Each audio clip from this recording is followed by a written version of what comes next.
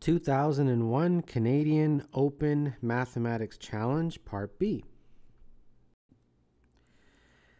The triangular region T has its vertices determined by the intersections of three lines. X plus 2y is 12, x equals 2, and y is equal to 1. Determine the coordinates of the vertices of T and show this region on the grid provided.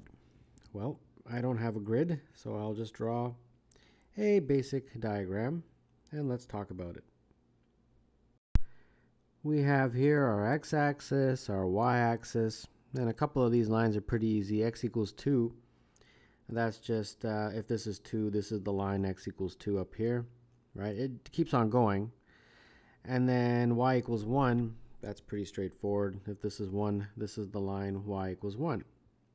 Also keeps going, right? Indefinitely in either direction for both of those lines. And then we have the third line, which is x plus 2y is 12. We need 2 points, and then we can join them. So if x plus 2y is equal to 12, we can easily find 2 points. We just find the intercepts of the x and y axis. When y is 0, x is 12. So I'll just stick that out here somewhere. And when x is 0, y is 6, approximately here. And then let's join those two. And there you go. It won't be perfectly drawn to scale, but you guys get the idea. So this is the triangular region right here that these lines create right there.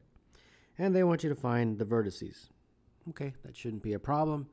Let's label them first. Let's label this A, this B, and this C. Okay, so A is the intersection of what? The intersection of x plus 2y is 12, and x equals 2. So that's pretty straightforward. Substitute x equals 2 into the first equation. You get 2 plus 2y is 12, and therefore y looks like 5. So this point A is 2, 5. Those are the coordinates for x and y. Same kind of story for B. Well, B is the easiest one, I think, because it's the intersection of x equals 2 and y equals 1. Well, therefore B, the coordinates are 2, 1. That's it. And then C, that is the intersection of that line x plus 2y is 12, and then the line y equals 1. When you substitute y equals 1 into this equation, you get x equal to 10. So C, the coordinates are 10 and 1. And I believe that is part A. Determine the coordinates of the vertices and show this region on the grid provided. Okay. Now we turn our attention to part B. The line x plus y is 8 divides the triangular region T into a quadrilateral Q and triangle R. Determine the coordinates of the vertices of the quadrilateral Q. So the first thing is, let's try to draw that line on this graph. When y is 0, x will be 8. And when x is 0, y will be 8. So that means the coordinates of the intercepts are 8 and 8. So approximately, here, let's say, and approximately here. So we'll join those two. And there you go. So we've got a really nice diagram, I think. And that line, which is represented by x plus y is 8, which I drew in green, did indeed cut that triangular region, which is this one, into two segments, one being a triangle and one being a quadrilateral. Triangle they have called R, and the quadrilateral they have called Q. Okay, and they want you to figure out the coordinates of the vertices of Q. Well, the vertices are going to be A, B, and then I've got to label a couple more, right?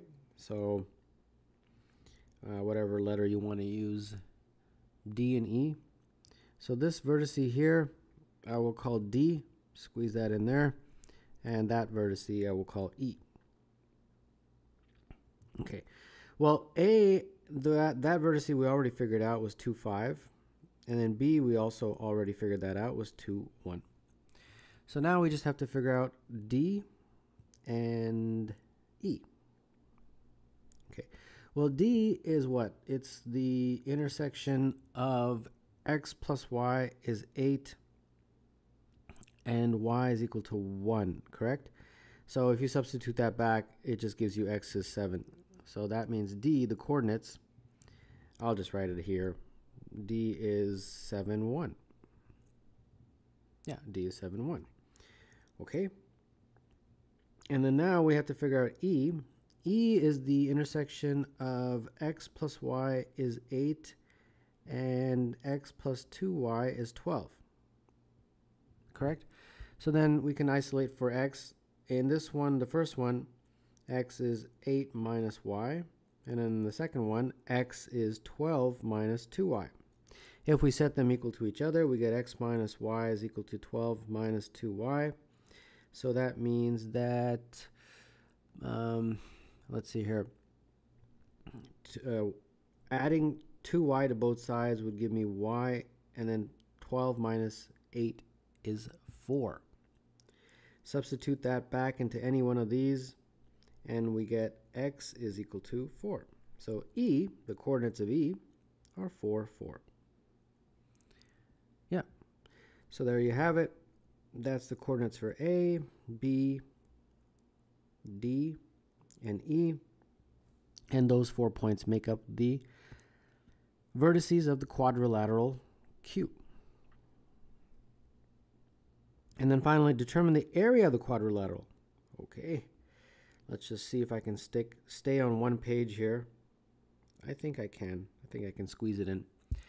The area of Q, so area of Q, is essentially the area of triangle ABC, the big guy, ABC, this whole thing, minus the triangle EDC, which we had, well, actually the question had labeled as R. And I think that should be pretty straightforward. 1/2 base times height. The base is from here to here, right? So you're going from 2, 1 to 10, 1. So that's a distance of 8. So the base is 8. The height is from here to here. So you're going from 2, 1 to 2, 5. So if you look at the y coordinates, 1 to 5 is a distance of 4. All right, that's great. EDC, again, another triangle, 1/2 base times height. This time you're going from there to there. So D was what? 7, 1. So you're going from 7 to C, which is 10, 1. So that's a distance of 3. And then the height is here. So you're going from the line y equals 1 to E, which was 4, 4, if you recall. So you're going from 1 to 4, so that means that's 3. The height is 3. And there you go. So this looks like 16 minus 9 over 2. And 16 minus 9 over 2 is 23 over 2. That completes number 1. Alphonse and Beryl are playing a game starting with a pack of 7 cards. Alphonse begins by discarding at least 1, but not more than half, of the cards in the pack. He then passes the remaining cards in the pack to Beryl. Beryl continues the game by discarding at least 1, but not more than half of the remaining cards in the pack. The game continues in this way, with the pack being passed back and forth between the two players. The loser is the player who, at the beginning of his or her turn, receives only 1 card. Show with justification that there is always a winning strategy for Beryl. Let's make a little table.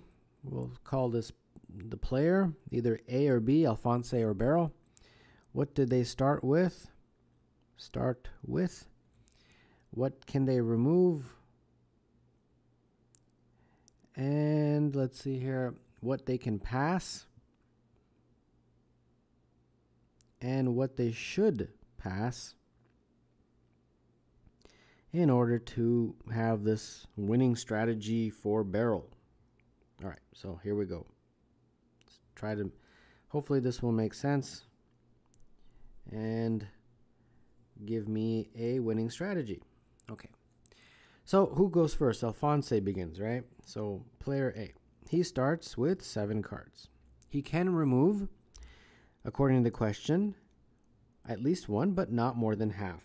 So he can remove 1, 2, or 3 cards, because he can't remove 4, because 4 would be more than half the number of cards that he started with, which was 7.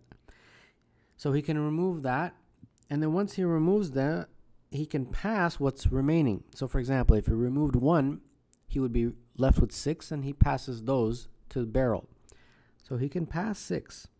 If he removes 2, he would be able to pass 5. If he removes 3 from the deck, he would have 4 remaining, and he'd be able to pass 4.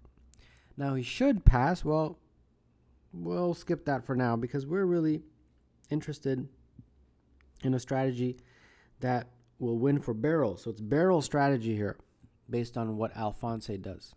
So we'll concentrate on the should pass column when we come to barrel. Who's next? Now barrel starts with either 6, 5, or 4. It all depends on what happened with Alphonse, right?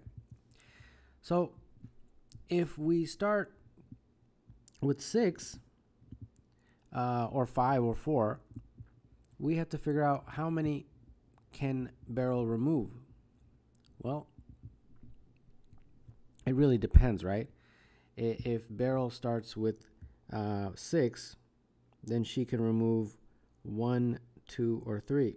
If she starts with 5, she can remove only 1 or 2. And she starts with 4, she can remove 1 or 2.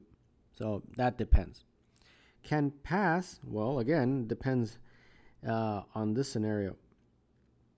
If that was the case, she can pass 5, 4, or 3. If that was the case, she can pass 4 or 3. If that was the case, she can pass 3 or 2. But now we have to concentrate on the should pass, because we want a winning strategy. For her to guarantee herself to win, she should pass 3. What that means is that whatever Alphonse did, whatever barrel is left with, she's got to pass 3. So if she started with 6, can she pass 3? Yeah, she can. If she started with 5, can she pass 3? Yep. And if she started with 4, can she pass 3? And the answer is yes. In order for her to pass 3 in this scenario, she would have had to have removed 3. In order for her to pass 3 in this scenario, she would have had to have removed 2. In order to pass 3 in that scenario, she would have had to have removed 1. So whatever Alphonse did, she has to match it appropriately, her decisions, in order to end up with this being passed to barrel. Oh, sorry, Alphonse, being passed to Alphonse. So he starts with the 3 that she passed over to him. Okay. Now, Alphonse, he at this point has only one choice. He can only remove 1 card, because he can't remove 2, because that would be more than half of the cards in the pack. So he has one choice, and therefore, when he removes that 1 card, he only has 2 cards left. And that's what he passes over to barrel. Now, at this point, barrel, again, has only one choice, which is she can only remove 1. And therefore, she has only 1 card left, and that's what she has to pass over to Alphonse. Alphonse then gets 1 card. And he, therefore, loses. Why? Because read the question. The loser is the player who, at the beginning of his or her turn, receives only 1 card. So according to that definition, Alphonse loses and barrel wins. This is the winning strategy for barrel. And as you can see, no matter what Alphonse does, barrel can, especially in this step, this is the crucial step, make the appropriate choice to ensure that it proceeds in this way, which will guarantee that Alphonse loses and barrel wins. Part B. Alphonse and barrel now play a game with the same rules as in Part A, except this time they start with a pack of 52 cards. Alphonse goes first again. As in A, a player on his or her turn must discard at least one, but not more than half of the remaining cards from the pack. Is there a strategy that Alphonse can use to be guaranteed that he will win? Provide a justification. So the same sort of story. I will make the same chart. Player starts with his remove choices, can remove, and then can pass. And then, of course, we have to then concentrate on what should be done in order to create a winning strategy, this time for Alphonse. All right, so here we go. And this is now with 52 cards, not 7. In the previous one, it was 7 cards. Okay, so who's going first here? Alphonse goes first again. All right, so Alphonse goes first. He starts with 52 cards. Now, he can remove anywhere from 1 to up to half the deck, right? So anywhere from 1 to 26 cards. If he removes anywhere from 1 to 26 cards, he can pass what's remaining. So what's remaining in the deck will be anywhere from 26 to 51 cards.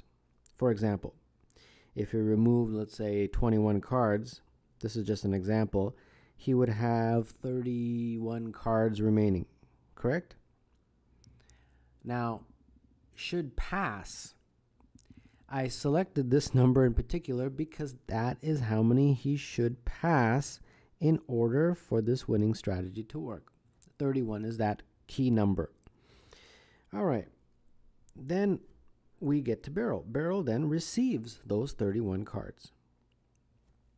Now, she can pass anywhere from 1 to 15, because she can't go more than 15, because if she went 16, that's more than half the deck.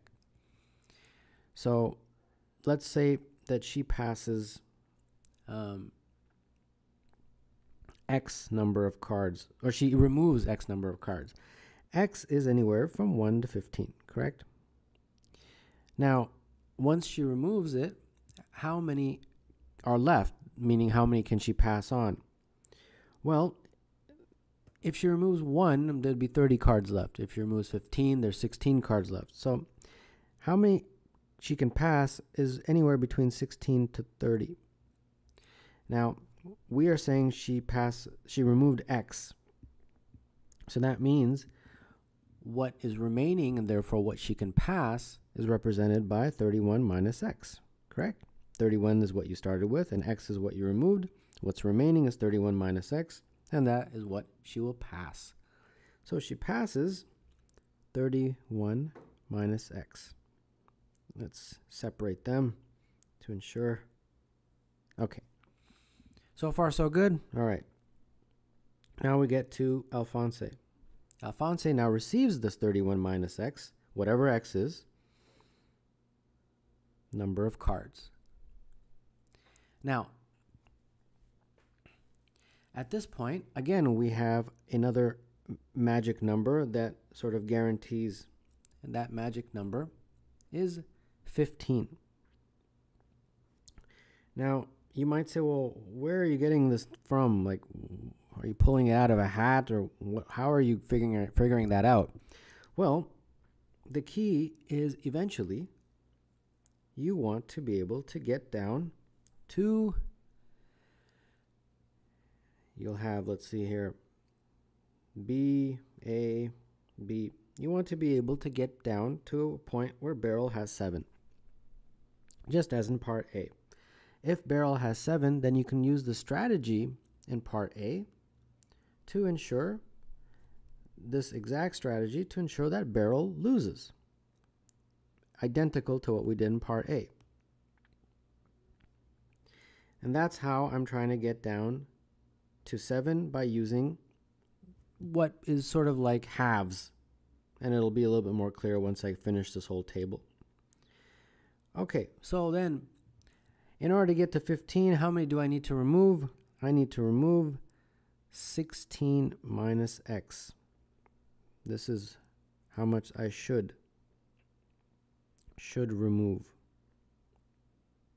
31 minus x minus 31 minus x minus 16 minus x. If you do that math, it is 15. So that's how many she will pass, and that's how many she should pass. And 15 goes here. All right. Now, at this point, she's going to remove a certain number, and that number is anywhere from 1 to 7. So y is anywhere between 1 and 7. The y being the number that she removes. And then how many she passes is basically 15 minus y. Now, she therefore passes 15 minus y, and that's what ends up here. And then now we get into this crucial stuff again, that in order to win, we want this to basically be 7, right? This is what goes here. And for that to happen, this will be 8 minus y. Should remove. Because if you have 15 minus y and then you subtract from it 8 minus y, you will get 7. And that is how much Alphonse will pass the barrel. Now, at this point, once barrel gets 7, now we basically you just use the strategy in part A of this question, and that will ensure that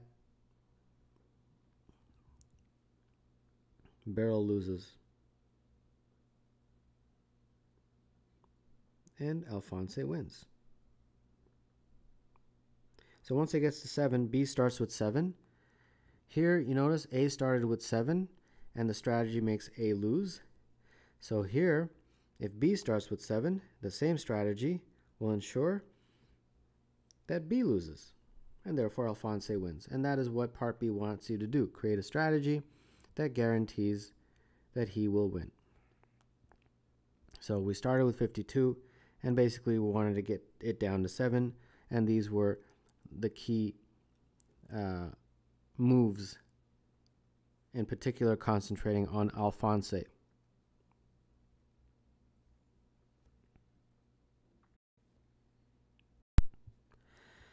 If f at x is equal to x squared plus 6x plus c, where c is an integer, prove that f at 0 plus f at negative 1 is odd. So what is f at 0? F at 0 plus f at negative 1. According to this, it would be c. If you put 0 into here, everything disappears except the c. And then this would be negative 1 squared, which is 1, plus 6 times negative 1, which is minus 6, plus c. So that looks like it's just 2c minus 5. Okay? Well, I can put 2c minus 6 plus 1, which was essentially what we had up here. And then I can factor out a 2, and that would be c minus 3 plus 1. Now c is an integer, so therefore c minus 3 will also be an integer. So I'll just call it m. So this can be written as 2m plus 1. And all odd numbers are of the form 2m plus 1. So this is odd. And that's what they're saying you need to prove. That's pretty straightforward. Okay, let's move over to part B. Let g at x is equal to x to the power of 3 plus px squared plus qx plus r, where p, q, and r are integers. Prove that if g at 0 and g at negative 1 are both odd, then the equation g at x is equal to 0 cannot have 3 integer roots. First, let's assume that we have a scenario where it does have 3 integer roots. So we will make an assumption, and then we will prove this assumption to be wrong. So our original assumption is that this g at x, which is up here, has 3 roots. So g at x could be written in the form x minus a, x minus b, x minus c, if it has 3 roots where a, b, and c are the roots. All right. And therefore you could put 0 here, and then therefore x would be equal to either a, b, or c. X would be either a, b, or c. Right? So if this is our original assumption, then that means x minus a times x minus b times x minus c is equal to g at x, right, up here. And g at x they have given us as this big long thing, which is x to the power of 3 plus px squared plus qx plus r. Okay, so first thing is let's expand this all out, and then we will collect like terms. Yeah. So when you expand this all out and collect like terms, on this side you get x to the power of 3 minus a plus b plus c in brackets x squared plus bc plus ac plus ab, and that's the coefficient for x, and then we have minus abc, and that of course equals the other side, which is x to the power of 3 plus px squared plus qx plus r. All right. Okay, great. So we need to compare coefficients. For example, this is equal to this, this is equal to that, this is equal to that. But before we compare, we need to start talking a little bit about this part of the question, that these two are odd, and that's going to help us. So g at 0, they're saying, is odd. Well, what is g at 0? When we substitute 0 for x, it would be just equal to r. So they're saying g at 0 is odd, so that means r is odd. Okay, now we get to the second piece of information, that g at negative 1 is also odd. Well, what is g at negative 1? If we put negative 1 for x in there, you'd get, let's see here, negative 1 plus p minus q plus r, correct? And they're saying that's odd. Okay, let's talk about this now. That means this whole thing has to be odd. So, right, because if this is odd, then that means that whole thing is odd. So this whole thing is odd. But we have already figured out that r is odd up here. So just this guy is odd.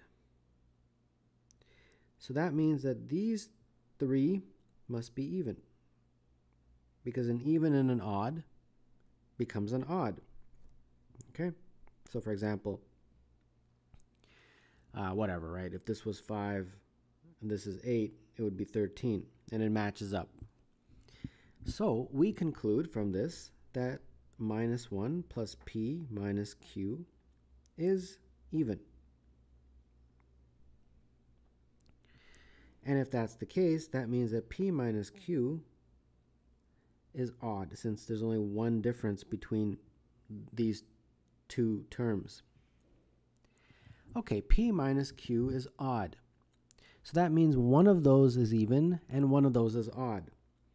For example, if this was 10, then this is 3. And that means that 10 minus 3 is 7, and 7 is odd.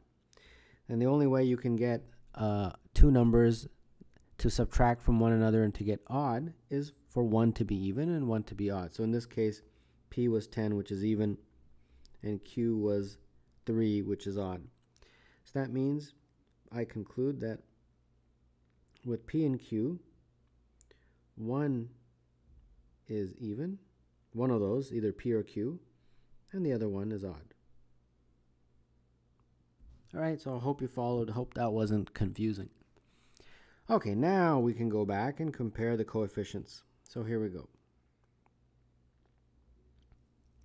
So this is equal to this guy, right? So that means we've got minus a plus b plus c in brackets is equal to p.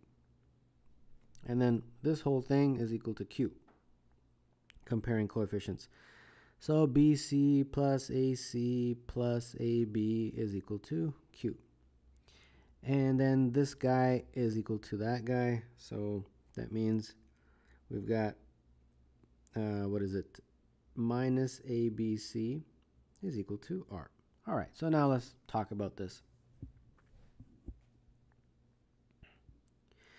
R we had concluded was odd, right? So this guy is odd. So that means that all three must be odd. A must be odd, B must be odd, and C must be odd. That's the only way you can get a product. So for example, if you had like 3, 5, and 7, 3 times 5 is 15. 15 times 7 is 75. I'm sorry, 105. So 105 is odd. So you see what I mean? All three must be odd. A must be odd, B must be odd, C must be odd. Okay, great. Now let's turn our attention to which one you want to do next. This one. This one, I think we figured out that in this one here, that at least one is even and one is odd, right? Okay. Great. Either P is odd or Q is odd. Well, we don't know which one is which, right? We didn't designate them. So let's just concentrate on the ABC part. A is odd, B is odd, and C is odd according to my little analysis over there. So if you take three numbers that are odd, A is odd, B is odd, and C is odd, and you add them, three odd numbers, let's just say there were 3, 5, and 7. When you add them together, it's 15, which is odd. So this whole thing is odd. And then it's just a negative in front of it. Okay, great. That means that P is odd, right? Because P is equal to this guy. Okay, so we now concentrate on what's left. This guy right here. This is the only one that's left. Q, we don't know, but we do know a little bit about A, B, and C. B and C are both odd, so when you multiply them together, say 5 times 7, that's 35. That's going to be odd. A and C are both odd. Let's just say they were 3 and 5. When you multiply them together, it's 15, which is odd. A times B. Oh, sorry.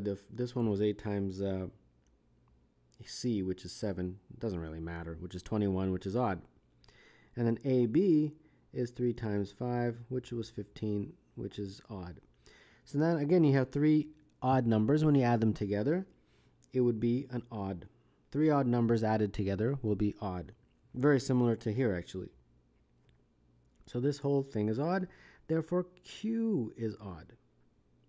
Okay, so I just showed that this is odd and this is odd. But that is a problem because it contradicts what we found up here.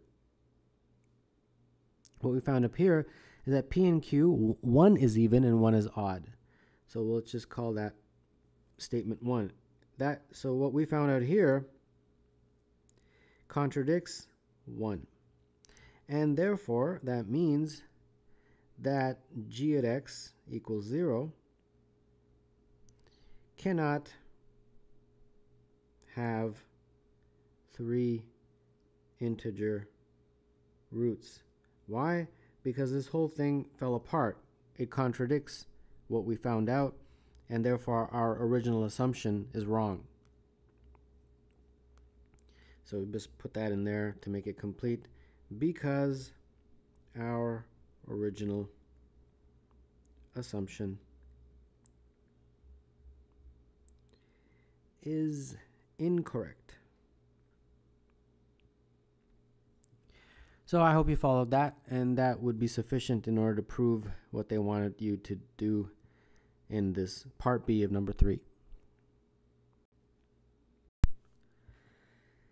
Triangle ABC is isosceles with AB equal to AC is equal to 5 and BC is equal to 6. Point D lies on AC and P is the point on BD, so that angle APC is 90 degrees. If angle ABP is equal to angle BCP, determine the ratio of AD to DC.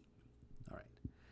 So let's keep that in mind here. We want to find AD over DC. That's basically what this means. And we are told, what are we told? That BM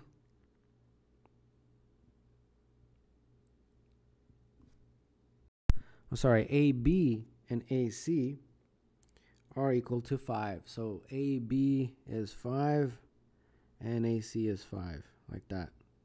And then BC down here is 6. And then we are told that APC is 90 degrees. So APC, this guy right here, is 90 degrees. And then ABP is equal to BCP.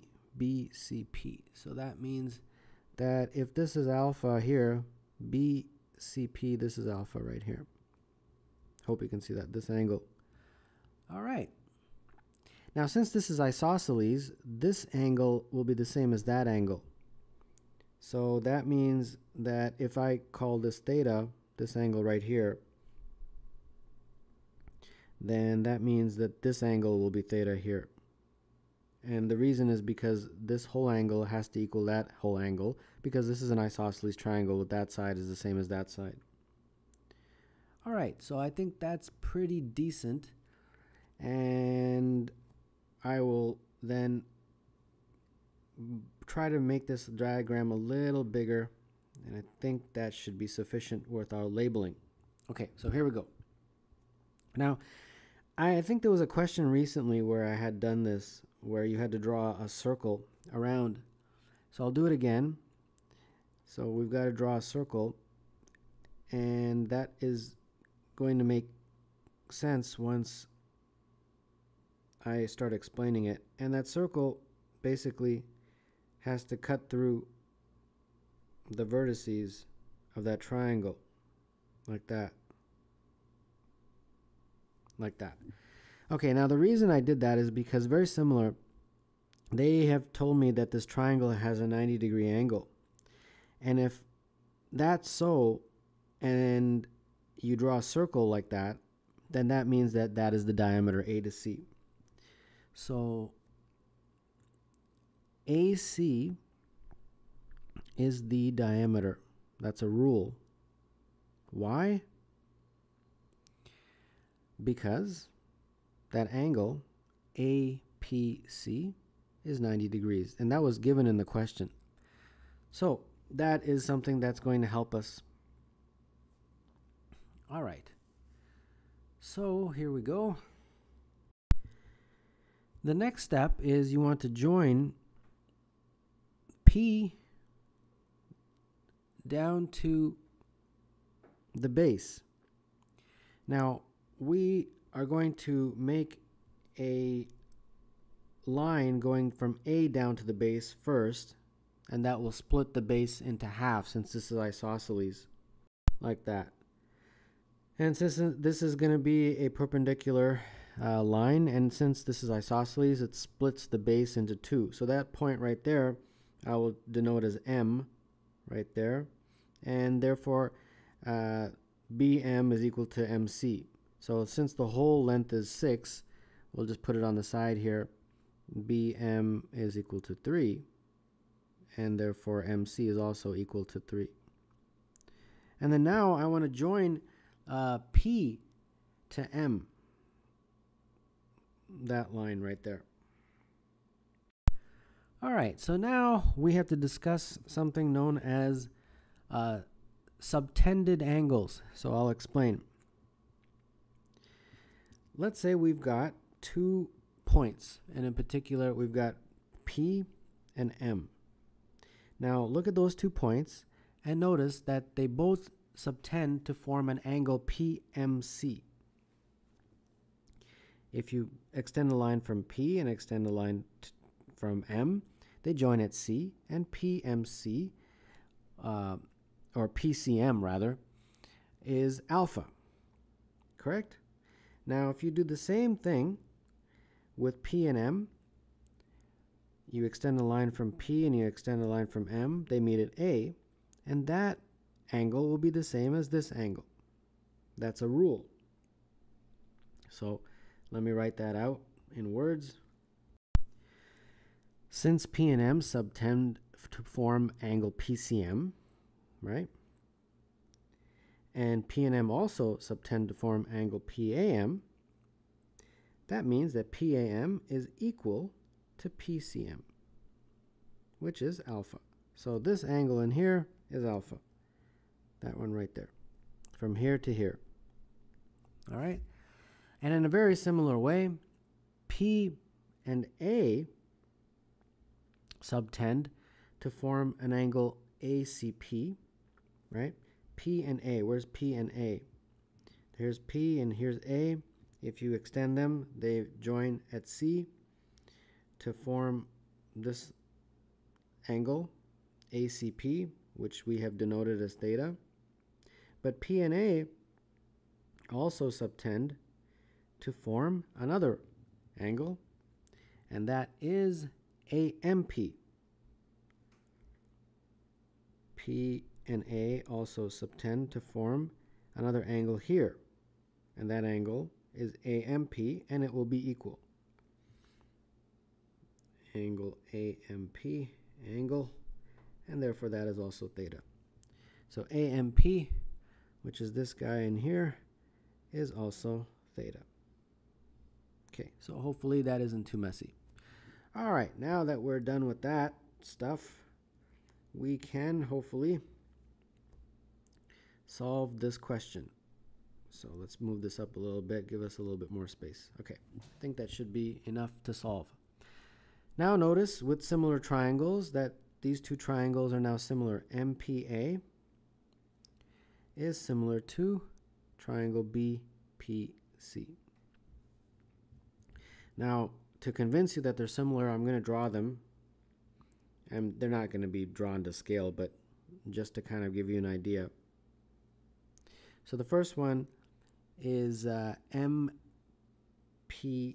directly from the diagram above, but I'm just drawing it. MPA, the angles are theta, and this is alpha. Now the other triangle, BPC, that one, BPC, the angles are theta and alpha. So since two angles are the same, the third angle will also be the same. So we'll just call it beta. It doesn't really matter what you call it. So they're definitely similar. So since they're similar, we can get a ratio of the sides. So that means that PA over PC is the same as MA over BC. Now M to A, we have to figure that out. We actually haven't figured that out yet, but that's easy because it's a Pythagorean relationship. If you look at that triangle, A at the top, M here, C here, AC is 5, right? MC is 3. So you can easily figure out that A to M is 4. This is the most common Pythagorean triangle, 3, 4, 5. So AM or MA is 4.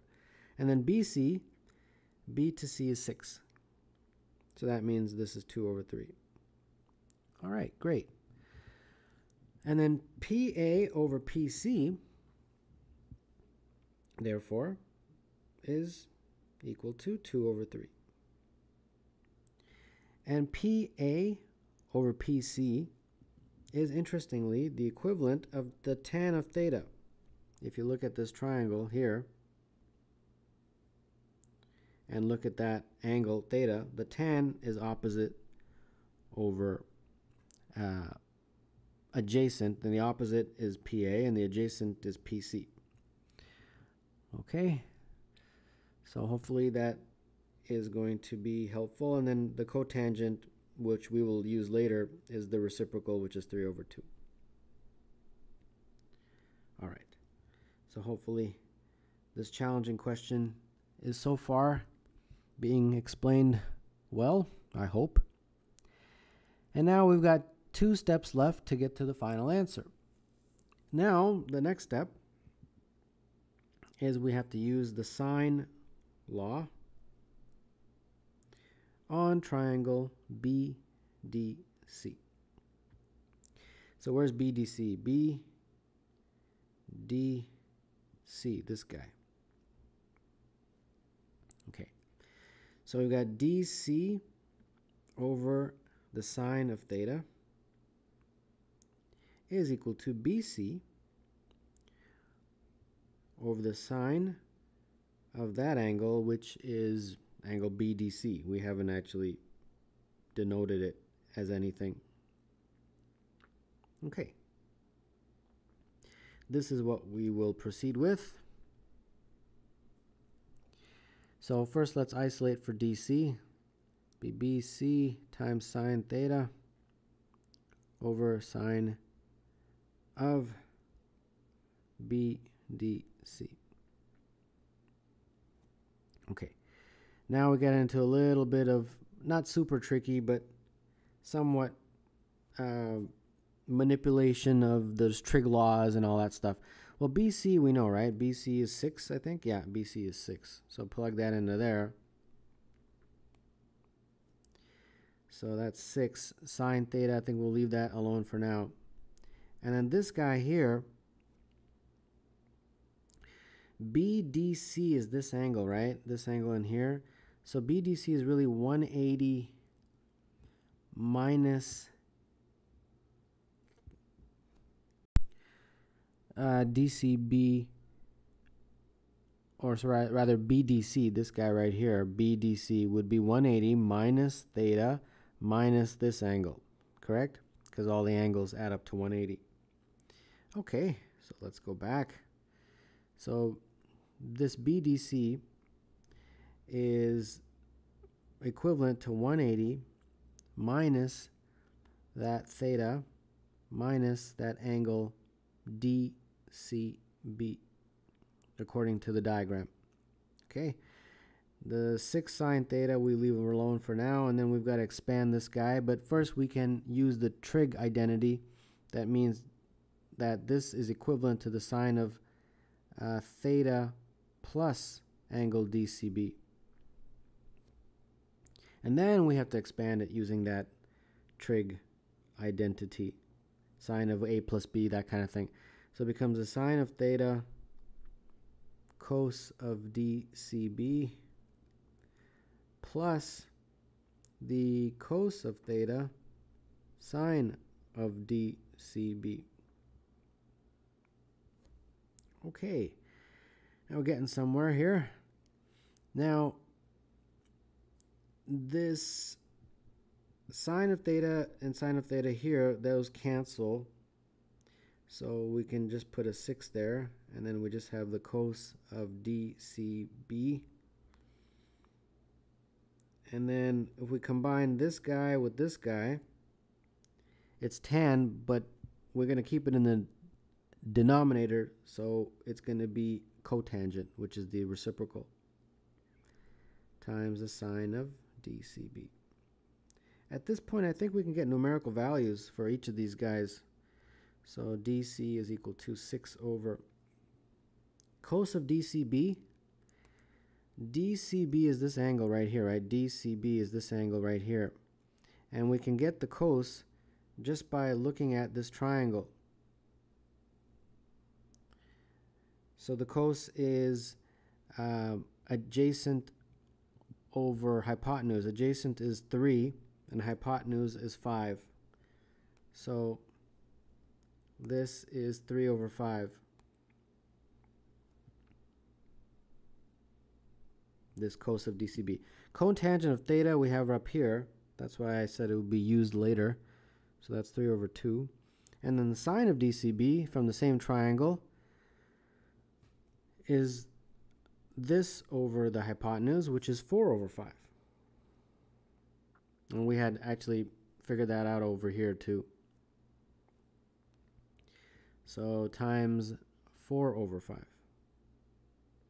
And there we go. This all crunches out into 10 over 3. All right, great. So we got DC is equal to 10 over 3.